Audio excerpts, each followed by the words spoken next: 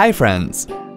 Microsoft Word Online lets you work on your doc files with anyone from anywhere in real time. We recommend you to follow the steps shown here in this video only after watching part 1, 2, and 3 of this video. Here in this part, we will show you how to open and edit a document. Here it goes. If you have logged out from your account and want to access your document again, then open a web browser. Type onedrive.live.com in the address bar and press Enter. Click on Sign In.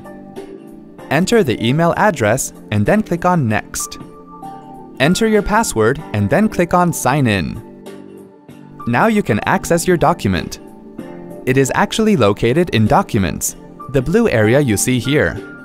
Just click on it to open it and then click on the document you want to access. Here you can see the options are not the same as your Google Drive document.